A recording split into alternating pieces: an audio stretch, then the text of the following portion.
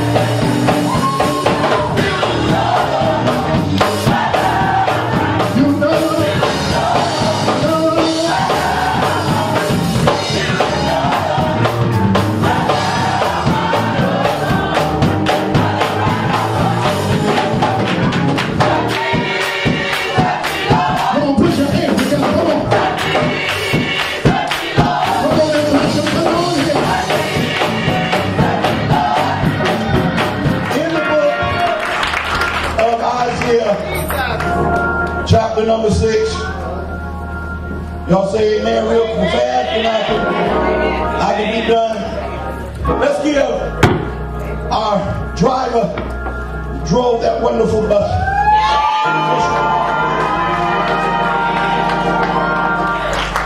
Glad to have him in the house. In the book of Isaiah, this being Men's Day, I'm not going to be before you long. I'll be finished as soon as I get through. The book of Isaiah chapter, I'm going to have to just cut it in half because God had already moved. But we do need a word. Keep us encouraged. Isaiah number 6, verse number 8 is where I'm just going to take one verse for our men service tonight. Then I heard the voice of the Lord saying, touch yourself and say what he's saying. My wise half boy is still sitting there. Okay, let's all stand for the reading of the word. I thought everybody was standing. My apologies. Isaiah is in the Old Testament.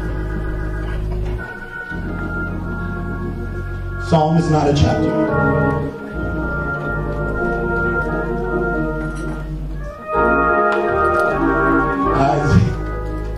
Isaiah number 6, verse 8. Everybody there? Then I heard the voice of the Lord saying, say, what did he say? What did he say? Then say, question. Whom shall I send? And who will go for us? And I said, be careful what you get ready to say. Oh, yeah, right. Man. Don't lie up in this mug tonight. Tell somebody, say, be careful what I say. Be careful what I say. Alright, because I think people talk too much. And when they talk too much, you don't know what you're talking about.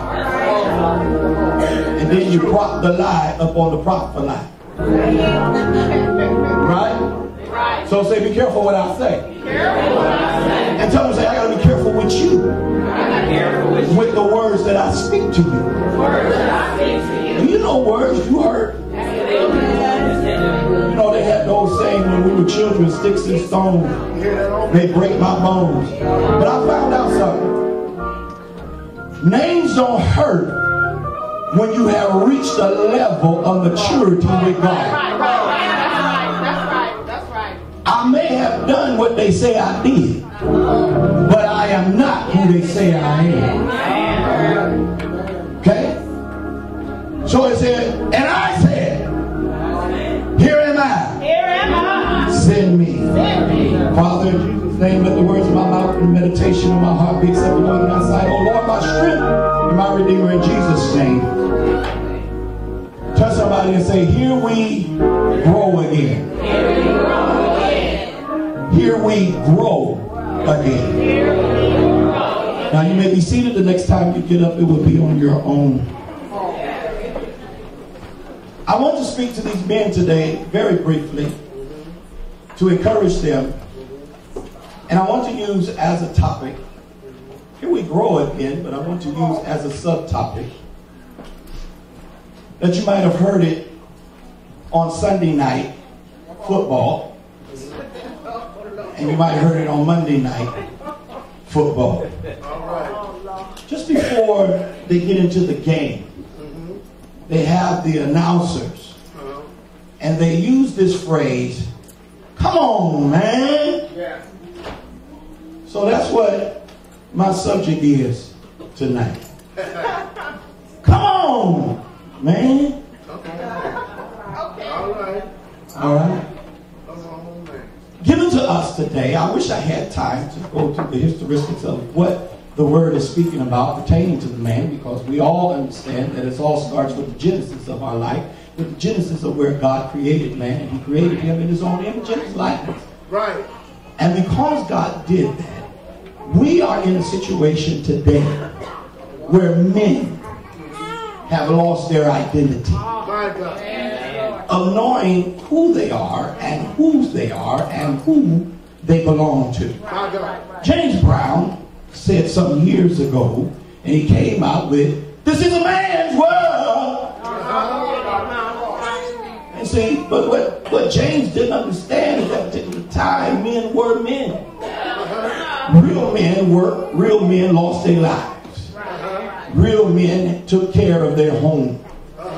Real men, there was some back in the day that was just like Methuselah. Methuselah lived 969 years.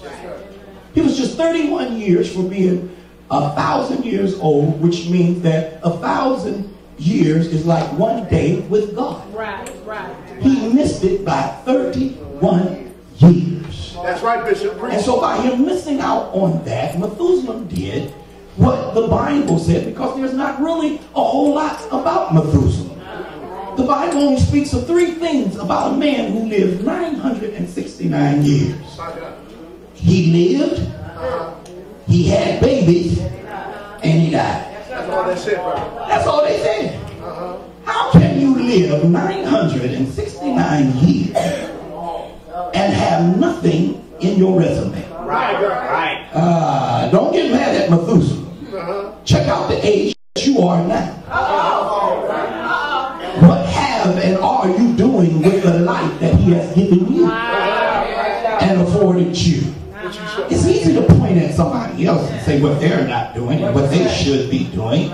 And the very fact of it is, if there's paper gum or candy wrappers on the church floor, you shouldn't have to wait for the janitor because it's not your job. You stepped over it. So you would be very, very upset if you sat in the gum that you didn't pick up.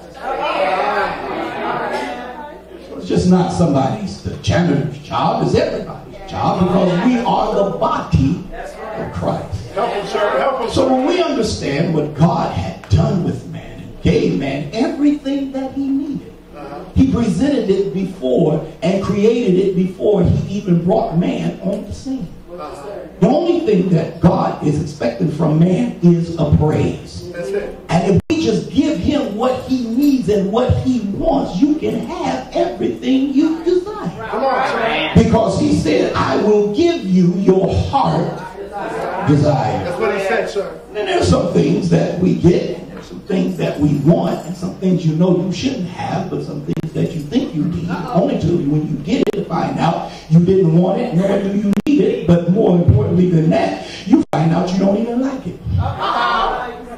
Sir. But you get along just to do certain things, to be a pleaser. And what we have turned into is people pleaser, where God is rejecting our praise. My God. For the Bible says in Psalms 150, he said, let everything that have breath praise the Lord. Right. And then so it's not hard enough for a drunk or a prostitute or anybody to give God praise. You can just go ahead and dance without even feeling anything.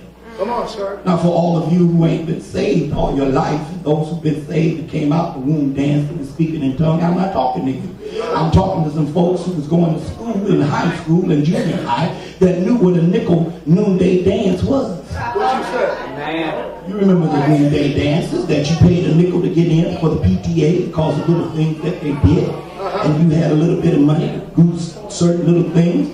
So what happened was that when you go into the dance, you didn't care who was dancing. As soon as you paid your nickel, walked in, you said, that's my change. What you said? What you said? You didn't need nobody. You just walked in there. I'll take it.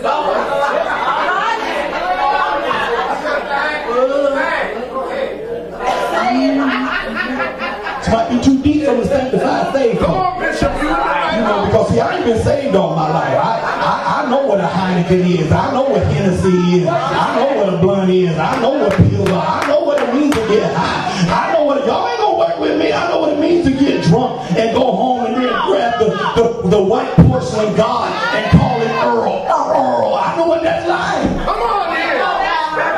What you say? I might be just a little bit. Might be too heavy and deep for some of these young folks.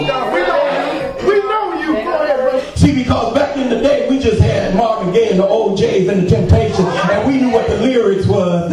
You know, the midnight train of July. Come on here. See, you know, all this stuff they doing now.